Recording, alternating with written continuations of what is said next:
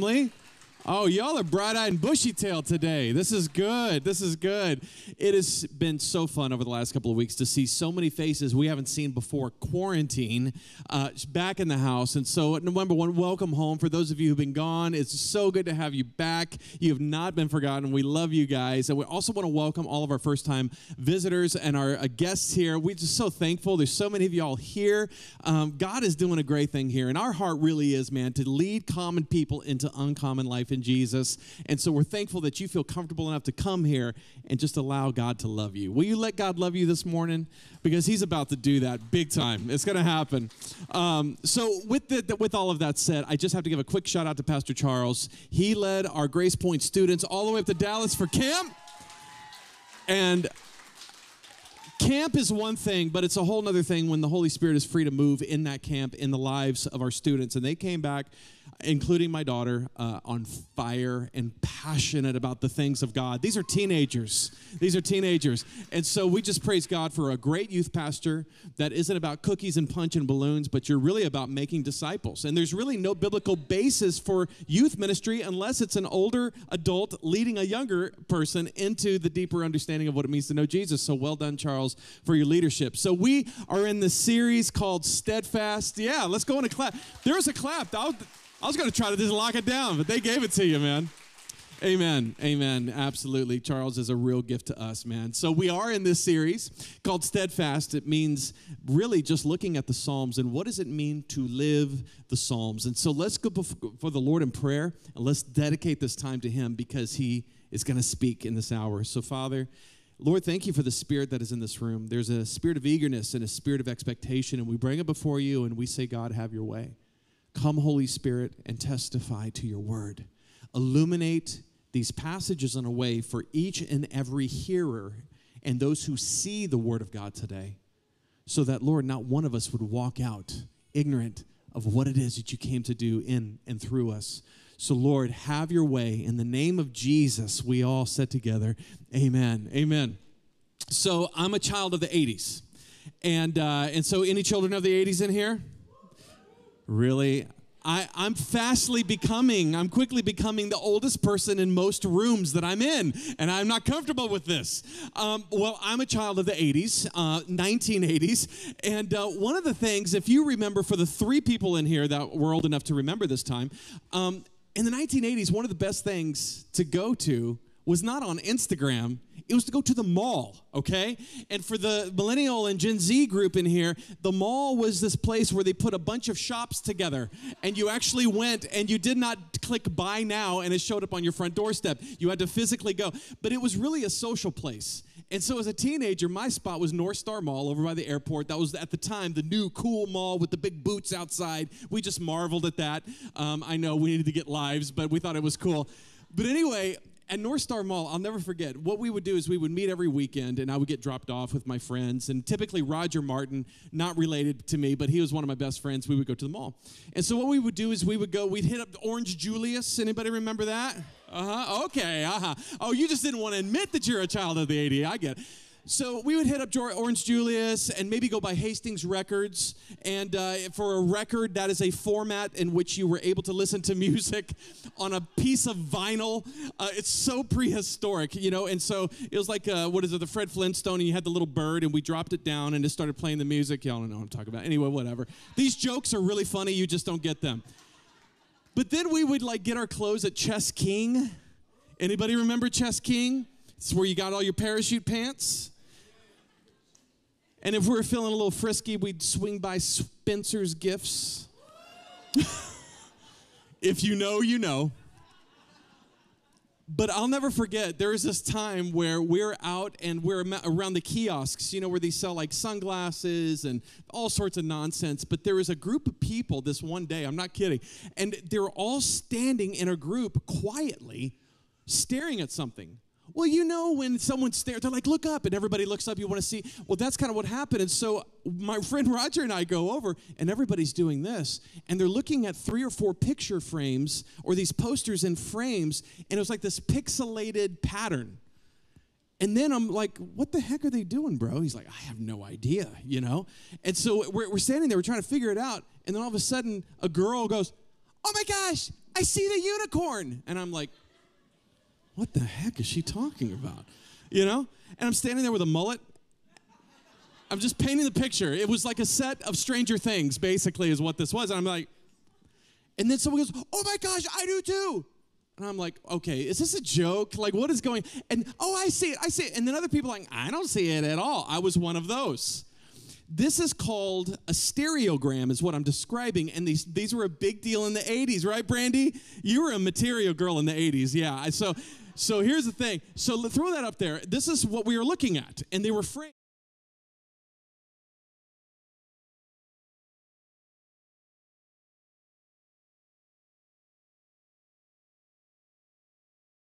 Way to put it. If you stared long enough and you learned, it's an art, to set your eyes in such a way over time, there is a 3D image that shows up in this picture. I promise you, this is not a joke. There is a dinosaur there. Yes, you got it. That is amazing. How many of y'all still can't see it whatsoever and you think I'm crazy? Yep, that's it. And that's why this is an amazing sermon illustration. If I can say so myself. There's a dinosaur there. Isn't it interesting? You could look at this and you go, I can't see it. And then others, right off the bat, it's amazing. You're like, that's a dinosaur. You're like, no, it's not. Yeah, it's really there. The reason why I'm sharing this is because this is a picture of what we would call revelation. Everybody say revelation. The reason why I share that is because the definition of a revelation is a surprising and previously unknown fact, especially one that is made in a dramatic way.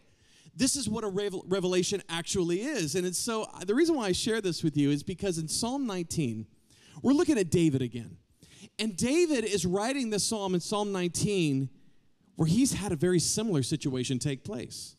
What I'm talking about is that there's going to be this moment for revelation for David that is so profound and so deeply life-changing for him that he has to write down what he has seen, what he has experienced, and what he thinks God has shown him, and it's crazy. So basically, here's the setup.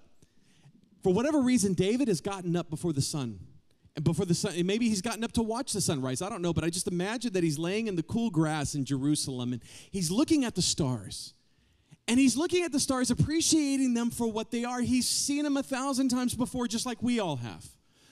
But there's a moment in which, as he's looking at the stars, he goes, oh my gosh. Aha, I see it. There's something beyond what my eyes have always seen. I just saw patterns and constellations, but I see God. I see God, and this is revelatory. So in Psalm 19, the way the psalm opens up is the heavens proclaim the glory of God. And with the way that we read this, we think David is just going, oh, the heavens declare the glory of God, da, da, da, da, da. Like no passion. Are you kidding me? He's going, I see the unicorn. In this case, God, okay? He's like, don't you see it? So he's inviting the reader of Psalm 19 into this revelation. And imagine the excitement of discovering a truth. It was always there. You just didn't see it. This is what he's talking about. He goes, don't you see it? It's not just stars. It's not just a sunrise. I see God. And he goes, the heavens proclaim the glory of God. The skies display his craftsmanship. He's like, oh my gosh, every single day they actually speak. He's not being poetic. He's seeing what many people aren't normally able to see. They just see a pattern, a pixelated pattern on a poster. He goes, oh no, there's so much there that you're not seeing. It's revelation that's revealing this to him. He goes, every single day speaks. Night after night, they make God known because I see him. They speak without a sound or a word. Their voice is never heard, but yet their message has gone throughout all of the earth, and their words to all the world. And God has made a home in the heavens for the sun. And the sun, it bursts forth like a radiant bridegroom after his wedding. And the sun rejoices like a great athlete eager to run a race. When was the last time you saw the sun coming up and went, that looks like an athlete eager to run the race? If the sun is up and it's peeking through my curtains, I have blackout curtains at my house, okay, to keep the light out. If I could see a sliver of light and I'm still in bed, I'm late for work. I'm not going, oh, he looks like an athlete. No, I'm going, shoot, I'm going to be 10 minutes late. And I text Dwayne, and I'm like, bro, I'm going to be 10 minutes late. But this is a profound moment for David, because he sees something for the first time that he has never seen before, and he's discovered something that I think God wants us to understand today. We were designed by God to experience revelation. We were designed by God to be in awe of God. God longs to reveal himself to us. We were designed to go, and so think about the moments that take your breath away. It could be the moment you see your baby smile for the first time. There's something profound about that where it just does something different to you. Or maybe it's a landscape or a sunset on the beach. It could be when you look at the Rocky Mountains. It could be a song, a line in a song that you just sang that seemed and hit you in a different way. You've gotten a glimpse of the kingdom of God. And these are the moments that make us go, oh, hold on. There's something more here. There's something more that I wasn't seeing before. Guys, I'm here to tell you, a large part of our experience in heaven is us going, no way.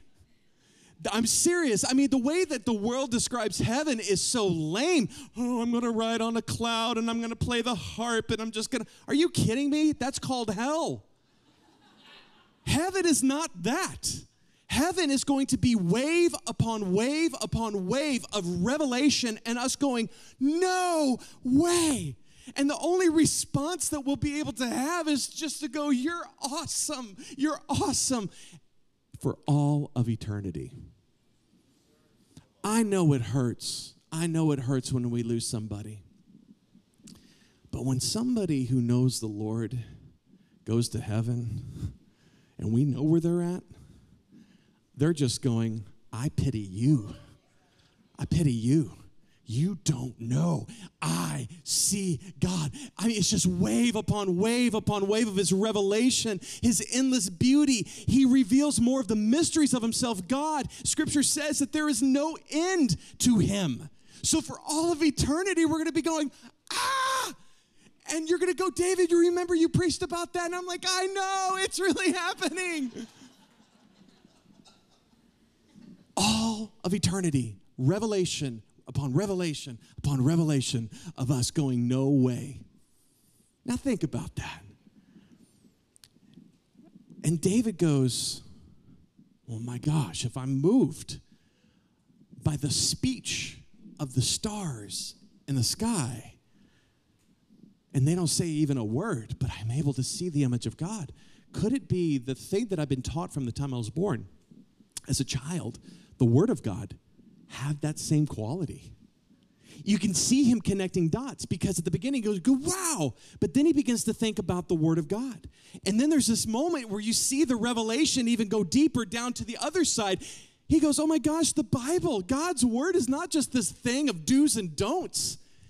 It's something, he's like, guys, don't you see it?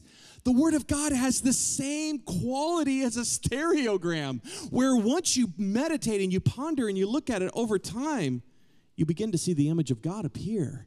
And you begin to get revelation and see things that you never saw before. How many of y'all have read a Bible verse 1,000 times, but then you read it that one time, it's as if you've never read it before? And you go, I never saw that before. That is, when we pray, may your kingdom come and your will be done on earth as it is in heaven, it's these moments where there's a little tear between earth and heaven that God gives us a glimpse of what he wants to show us and what is awaiting us. God loves us and he loves to reveal himself to us, and we were designed to be able to experience the revelation of God. So David goes, oh my gosh, now that I'm looking at the Word of God, I'm seeing, he's like, listen, don't you see it? The instructions of the Lord are perfect. They revive your soul. How many of y'all need your soul revived this morning? Where you're like, man, I just need some sunshine there. He's saying you can get the revelation to the point in God's Word if you are willing to stare and meditate and consider and ponder, you will get revival in your soul. The decrees of the Lord are trustworthy. They make wise the simple. And basically what David is saying is the word of God is like a stereogram. And this revelation, he goes on to say, is that this revelation actually takes the complex things of God's word, and all of a sudden, it becomes simple. God is able to take the complex thing of his word and then make it easy to understand. He goes on to even say, he says, the commandments of the Lord are right, bringing joy to the heart. How many of y'all need joy today? Right? I need joy. Well, he says, when you take time to meditate, the revelation of God's word will bring joy to your life. The commands of the Lord are clear. They give insight for living. So for those of us who are going, David, I don't know how to take my next steps. There's some in here that are pondering divorce. And you're like, I think this is what I'm needing to do because we're no longer compatible, or we learned over. And so you're pondering these things. What I would say is allow the revelation of God to give you insight to your life, because you could be making a multi-generational mistake that your grandchildren will be paying for if you take that step. I'm just saying the Word of God wants to reveal insight for our sake so that we can experience more revelation of God. Reverence for the Lord is pure, it lasts forever. He goes on to say, guys, don't you see it? The laws of the Lord are true and they're pure, and each one is fair.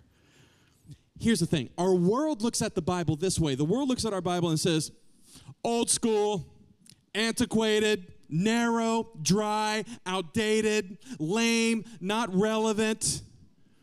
And I think what David is wanting to say to us is like, that's the way that they see it. They can't see what's really there. So it just looks like a pixelated pattern in the mall in 1987 with Bon Jovi in the background. That's all they see. But he goes, when you get a taste of what I'm talking about, you're going to have the realization that God's word is like gold. It is more desirable than gold, even the finest gold. He said the word of God, once you've tasted and seen that the Lord is good, is even sweeter than honey dripping from a comb. He's like, I see it, and I'm telling you. You see dry, complicated rules of do's and don'ts. He's like, you're not looking. Just train your eyes to see what I am able to see, what God wants to reveal to each and every person in this room. And not only that, but when we receive this and the Lord's revelation is free to work and we meditate on his word, what happens is we do get warned for our benefit, for the sake of our protection, right? And it is a great reward who then take the revelation of God and then obey what he reveals to us. So there's an ability, there's a way in which we can obey the Lord that honors him through the revelation, going, this is your next step. This is what I want you to do. This is what I want you to change so you can get more of me. But here's the thing. David is not the only one that has this type of revelation. If you look over at Paul says in 2 Timothy, he says, what you don't understand, he's like, don't you see it? It's not just words. He said the word of God is actually God-breathed. It is useful for teaching, correcting, training in righteousness so that the servant of God may be thoroughly equipped to do every good work. Not only were you designed to receive and experience the revelation of God, but you were designed for good things. You were designed for that. And the Word of God positions us and teaches us and brings the revelation of God's heart to us so that we can fulfill God's callings and purposes for our lives. It's the Word of God. And Paul is going, don't you see it? He's there. He's saying that all Scripture is God-breathed. Did you catch that? That's an interesting way to characterize something. In other words, what he's saying is these words on the screens, they look like they're in black and white, but he's saying if you understand what you're really looking at, they are alive. The Holy Spirit has empowered every syllable and every letter to be able to declare, and they're packed full of God-breathed revelation, insight to the heart of God. You can experience the kingdom of God, and that's what he's saying. But then in Hebrews it says, for the word of God is alive. Go to that next, there you go. And powerful. So these words are breathing, and they're alive. And so when you open up the Word of God and understand what you're really holding and beholding, you'll read it in a different way, and they want to say something to you. They are sharper than a two-edged sword. The power of the Word of God has the ability, according to Scripture, to cut between your soul and your spirit, between joint and marrow, and it exposes our innermost thoughts and desires. And this is what it says: nothing in all of creation is hidden from God. Everything is naked and exposed before His eyes, and He is the one to whom we are accountable. Did you know that you're accountable to God this morning? So maybe you're wondering, well then David, man, thank you. Like, I've been kind of slacking and reading the Word of God, and no, you're already missing it. You see, it's not about reading anything. Read what Yahoo News. That's not what we're talking about. This is not a consumption of information. Going, yep, I agree, still true. No, there's something else taking place here. It's about revelation, because we were designed to experience revelation. So what would keep somebody from experiencing revelation? Let me put it this way. What would keep a Christian from experiencing revelation from God if we were designed to receive it? What is it? What could it be? It's one word: ignorance. Ignorance is what will keep us from experiencing the revelation of God. Now, listen, I know in 2021 when we go, oh, that person's ignorant, what we really mean is that they're stupid. That's what we're really trying to say. But if you look at the actual definition of ignorance, it's not what we think it is. And so I'm not here to insult you this morning. The definition of ignorance is simply lacking knowledge or awareness in general, uneducated. You see, if we're not pursuing the revelation of God, what is going to happen is we will live in ignorance. So it's one or the other. So either we're walking in greater revelation of God through His Word, through His Holy Spirit, and all these other means, or we're actually going the other direction, walking in ignorance. Let me give you an example of what I'm talking about. So another 80s reference. So there you go. But back in the 80s, especially in the early 80s, do y'all remember those conversion vans? Do you know what I'm talking about? A conversion van, basically, back in the day, if you had one of those, you were living large. Okay, that was the pinnacle of success. So if you went down and got a Ford or a Chevy van, basically what they would do is they would shove an entire living room in the back of a van. And there was lots of fabric. I remember lots of fabric, lots of velour, right? Remember that, right? And a Beta VCR, Betamax, right in there. Y'all don't know what I'm talking about. Yet again, another format that no one's familiar with. And they were really, really cool. And I remember I had a friend who had one. And man, they were just the coolest kid on the block because he had a conversion van. Well, what's so funny now is that same van, if you see one on the road, that's the van we tell our kids to stay away from, to not take candy from, right? But at the time, they were legit, and they were the pinnacle of success. And so this is a true story. In San Antonio, back in the early 80s, I remember my dad sharing this story. There was a guy that went to a car dealership. He paid cash for one of these conversion vans, so he's successful. So he's smart enough to do things enough to where he can buy a conversion van and pay cash for it. Pretty impressive, and Dave Ramsey would go, great job, right? So he buys, I'm just tossing pearls to swine this morning, y'all. So he buys the van.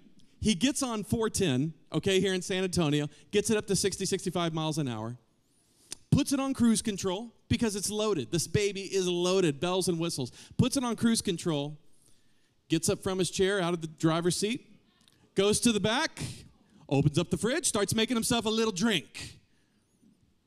No one's in the driver's seat, guys. Needless to say, the van wrecks. He totals it. It flies right off of 410, and the dude lives to tell about it. Now, I don't know if that's a blessing or not, because now he's got to live the rest of his life as the dude that put cruise control on thinking it was autopilot, right? He's got to explain that. Watch him be here today. He's like, oh, that's me, you know. 35 years later, I'm still trying to live this down. But here's the reason why. I was sharing the story with Sarah, and we were kind of laughing. And I know we shouldn't be laughing, but it is kind of funny to think that he thought that this thing, the only thing that we can figure is that the salesperson probably said, man, this thing could drive itself, practically. And the guy took him literally.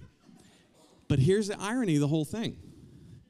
in the glove box was an owner's manual. And all he had to do is take 4 minutes to verify this feature. Why do I share that story with you? Number one, because it's hilarious. But the second reason why I share the story with you is because ignorance isn't another word for stupid. However, ignorance can make you do stupid things. Ignorance is not just going to put us in a situation to where we do dumb things. Ignorance is dangerous on any level, in any context.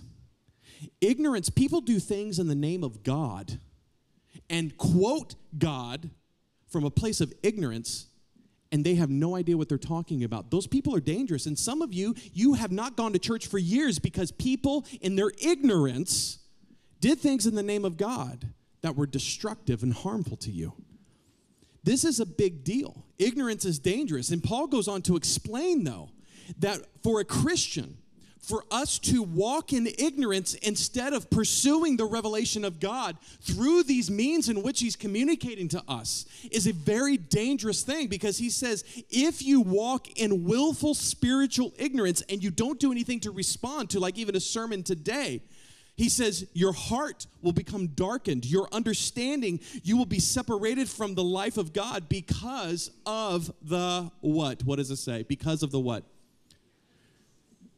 That is a sobering statement. That is due in them due to the hardening of their hearts. And so what Scripture is saying, that when God reveals a truth in his word, and sometimes we don't like what we see, let's be honest.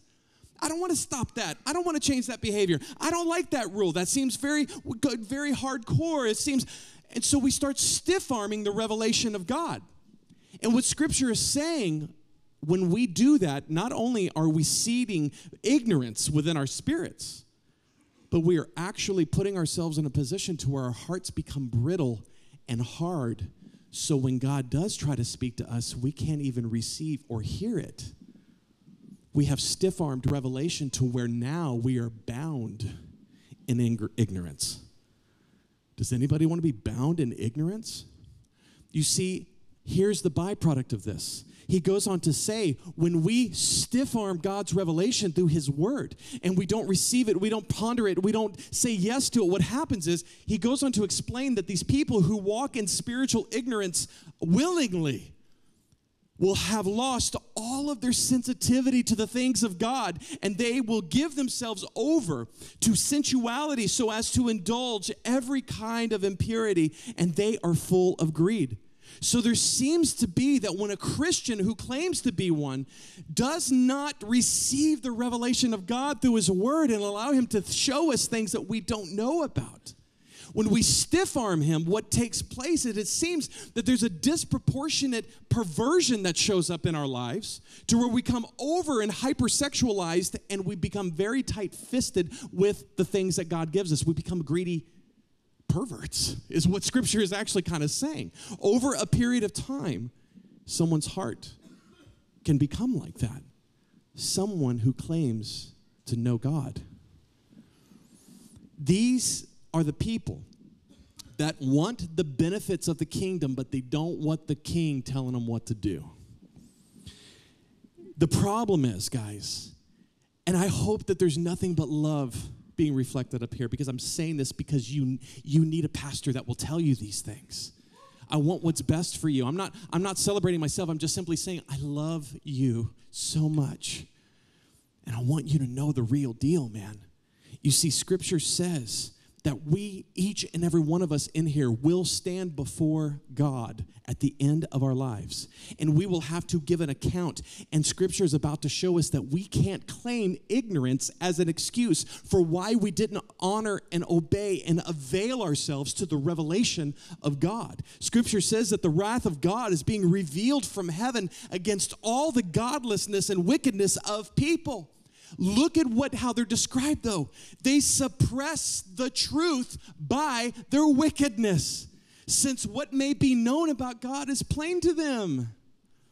And yet, because God made it plain to them is why it was so simple for them to see. But in other words, Scripture's saying God's not wanting to play hide and go seek with you this morning.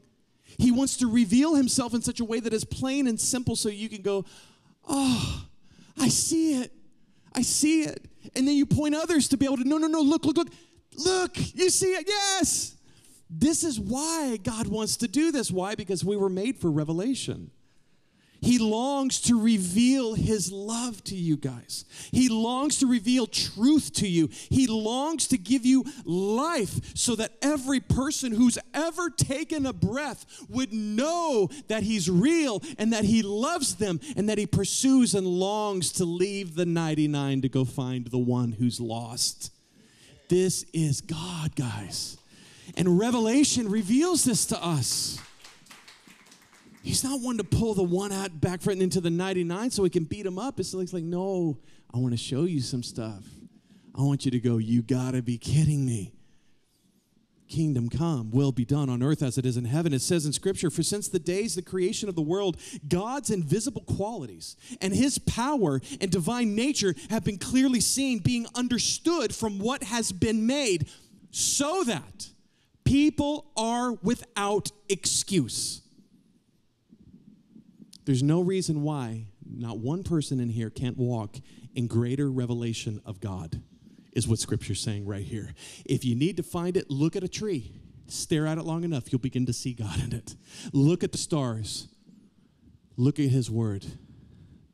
Look at yourself in the mirror and be amazed and see the image of God.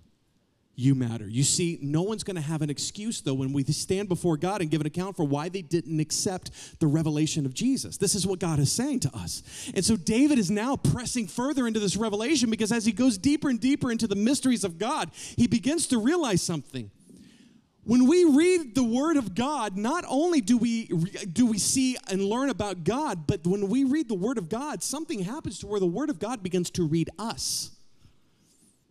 Y'all follow me on that?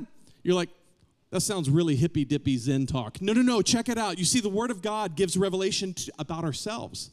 So as David begins to consider this, he goes, oh my gosh, the more I see of God, the more he reveals about myself.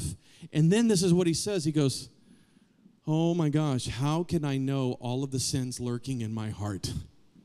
He's like, I don't even see oh my gosh, how can I possibly know? And then he goes, would you please cleanse me from these hidden faults, whatever they are?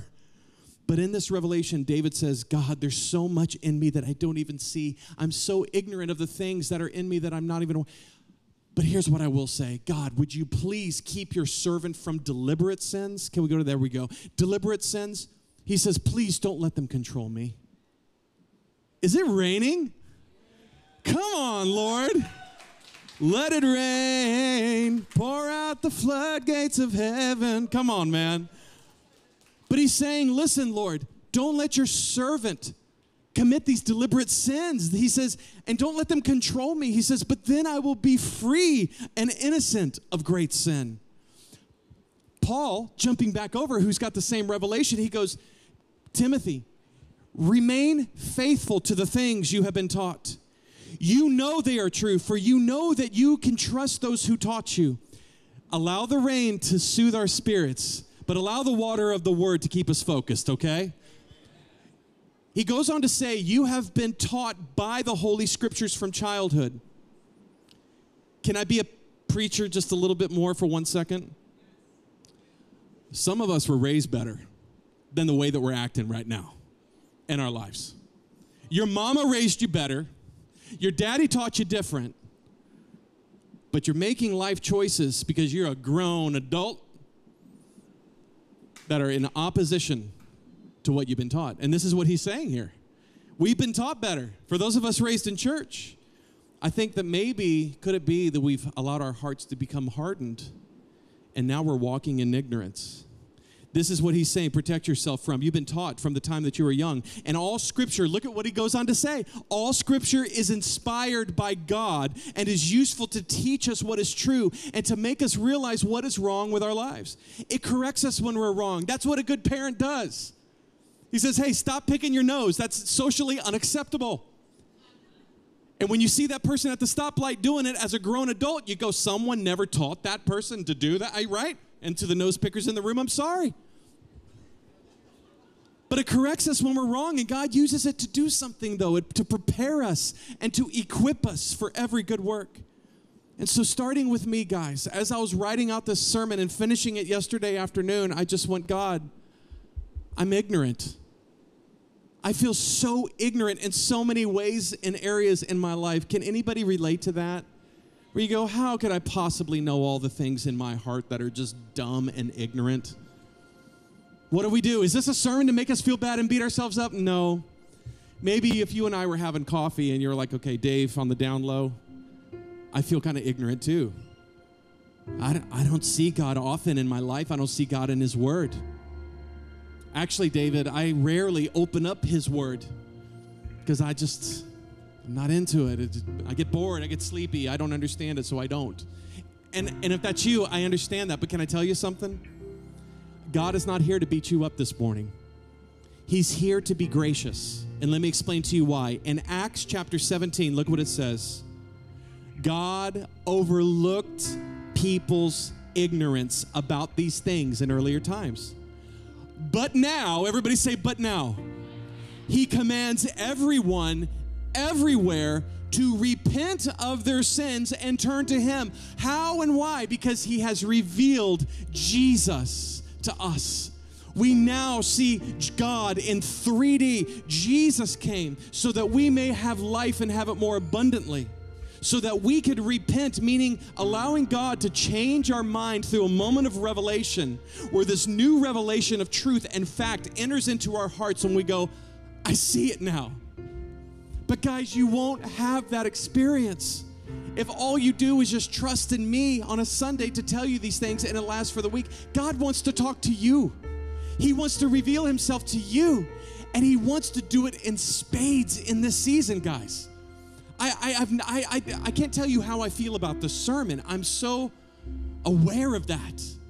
For those who are thirsty and hungry and you're looking for is God real? Does he want to say something to me? Can he do something with me? Does he want to show me something? Yes, in Jesus' name. Yes, he does. He does. He does. I'm telling you, he does. So where do we start? Maybe you're going, David, I want to do that, but I don't know what to do. I don't know where to go. I'm going to put us on a 31-day Discovering God challenge, and here's how we're going to do it. It's going to be super simple. Grab a Bible or download the YouVersion Bible app. It is free, and there's literally 19 different translations in English that you can pull up and read. So here's what I'm going to challenge us to do as a church. I dare you to do this for 31 days and not get to the end of this 31 days and grab me in the lobby and go, David, my life has been transformed. I see it. You won't believe what God has shown me in this month's time. Guys, please take a screenshot of the screen right now and hold on to it and commit to it. Get a Bible or download the version of so here's what you do. Take one page of the Psalm. If you're doing it in the app, read 15 to 20 verses of a psalm. I don't care. Just flip over to the Psalms and read it. Then, the cool thing about the Proverbs is that there's a chapter for every single day of the month. There's 31 chapters. Pick a chapter of Proverbs and read it. So read 15 to 20 verses of a psalm, read one chapter of Proverbs, and then simply make this prayer and pray for 15 minutes. This is it. God, reveal yourself to me. What do you want me to see here today? And then begin to take note of what he begins to say. Would you stand to your feet? What's interesting is that David, at the end of this chapter of revelation upon revelation upon revelation about himself, about the world, and about God, this is what he says at the end. You ready? May the words of my mouth, Father, and the meditations of my heart be pleasing to you, O Lord, my God and my Redeemer. He's saying, I don't have it all figured out. I'm still jacked up, but I can't unsee what I've seen. I can't untaste what I've tasted, and I want more and more and more. For some in this room right now, nobody leave, nobody get up. We're about to baptize 4 people. So hang tight for that. Let's go on and get them ready. Let's go on and get those folks ready. Here's the thing. For you, maybe you're here and you're like, the revelation that you've gotten today is I want Jesus. Everybody just eyes on me. You want Jesus. God has revealed that to you. He has revealed Jesus in a way to you right now where you go, I want a relationship with God. But guess what? You would assume everybody would understand that. But Scripture says in John 1:9, the one who is true light, who gives light to everybody, Jesus, was coming into the world, and he came to his own people. And even, what did they do? In ignorance, they rejected him. That's what Scripture says. Their hearts were hard. So when the revelation of God was standing before them, they didn't recognize it and they rejected it. But to all who believed him and accepted him, he gave them the right to become the children of God. And this is your moment right now. This is your moment. I'm only preaching it to the level I feel it, and I'm telling you, today is the day of your salvation, and Jesus has revealed himself to you. And so now it's time to receive that revelation by saying yes and thank you. Pray with me right now. Dear Jesus, I repent of my sins. Change my mind. Change my life. I want to exchange my sin for your forgiveness. I want to exchange my life for your life. I believe you died on the cross for my sins. I believe you rose from the dead on the third day. And I'm asking you to save me. Cleanse me. Fill me with your Holy Spirit. And I make you the Lord and boss of my life. Thank you for revealing yourself to me in Jesus' name. Here at Grace Point, because it is our mission to lead common people into uncommon life in Jesus, we celebrate those first steps. If you just prayed that prayer at the count of 3, just put your hand up in the air. 1, 2, 3, if you just prayed that right this morning. Let me see. Yes, ma'am. Who else? Who else?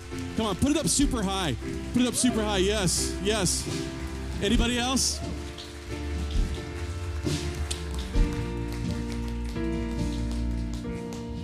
God is doing a new thing. He revealed himself to us. We got a glimpse of heaven today. We're about to get another glimpse and another revelation of what it means to see dead things come to life through our brothers and sisters about to step into the waters of baptism. And so let's continue to turn our attention over to here as we celebrate that. Okay, take it. So right here we have Divine. Divine's one story is this. I was struggling to find happiness in things I do. With Christ, now I'm learning to find my purpose, and this makes me happy.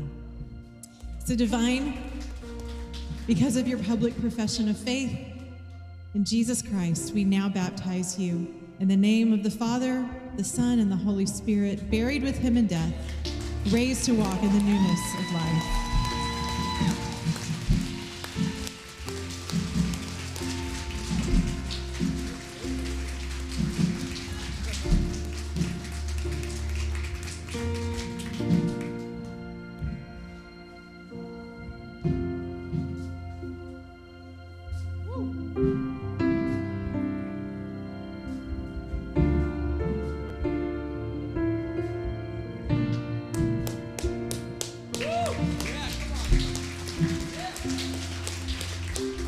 This is Victor.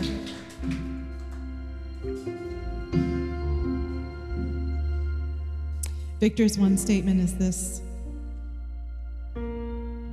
I was once a lost man. Now I'm being led by faith. So Victor, because of your public profession of faith in Jesus Christ, we now baptize you in the name of the Father, the Son, and the Holy Spirit, buried with him in death, raised to walk in the newness of life.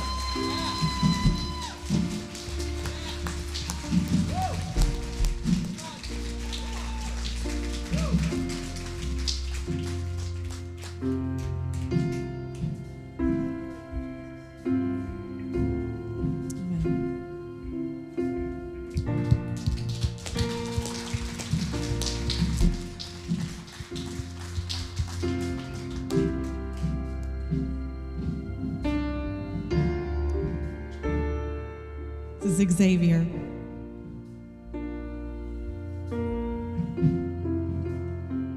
Xavier's one story I was baptized as a child, but later came to the understanding of sin, repentance, and the sacrifice of Jesus Christ and the role of the Holy Spirit. And now I am truly saved. So Xavier, it is our pleasure, because of your public profession of faith, to baptize you in the name of the Father, the Son, and the Holy Spirit, buried with him in death, raised to walk in the newness of life.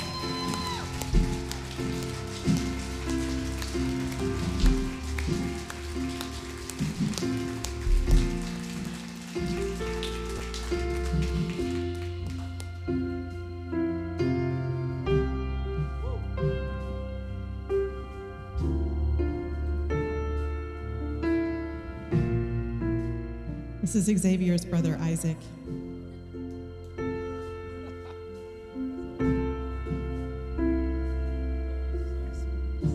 This is Isaac's story. I was once a sinner, always letting Satan and his demons distract me in choices I made during my whole life and kept me from listening to God. Now I'm free from Satan and all of his demons because I believe in God, and I truly believe that God is my Lord and Savior, and I know that he truly loves me, and I want to be freed from sin and a true follower of God. Isaac, we baptize you in the name of the Father, the Son, and the Holy Spirit, buried with him in death, raised to walk in the newness of life.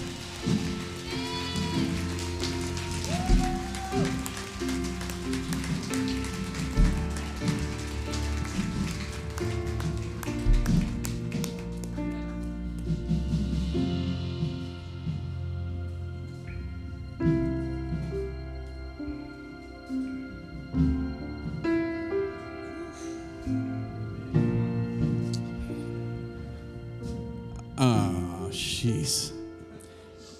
So if you knew what I knew, you'd be freaking out like I'm freaking out.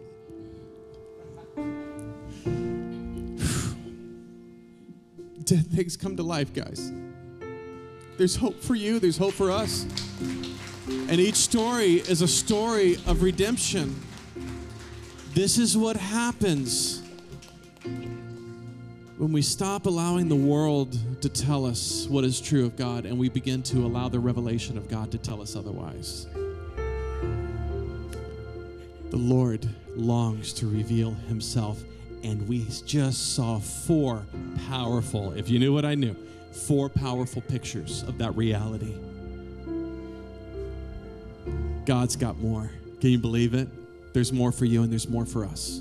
And so in Jesus' name, just open your hands. And I'm just going to pray the next psalm over from Psalm 20. I just feel led to do that right now, and then we'll get out of here. Oh, come on. iPad. Can you pull up Psalm 20, sweetheart? I'm calling her sweetheart because she's my wife. Just so it's for the new people here. She's got the YouVersion Bible app. Look how it serves us so well. Okay, Psalm 20, NLT. Yeah, you know me.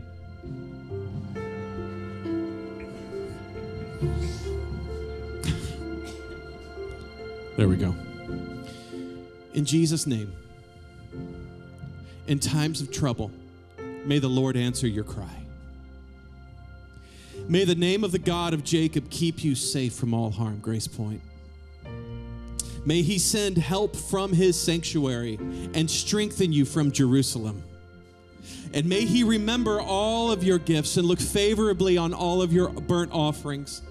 Oh, in Jesus' name, my sweet, sweet friends and family at Grace Point West, may he grant all of your heart's desires and make all your plans succeed. And may we shout for joy when we hear of your victory and raise a victory banner in the name of our God. And may the Lord answer all of your prayers this week as you seek him diligently, faithfully, as we step into this 31-day Discovering God challenge. Be blessed in Jesus' name. Have a good week.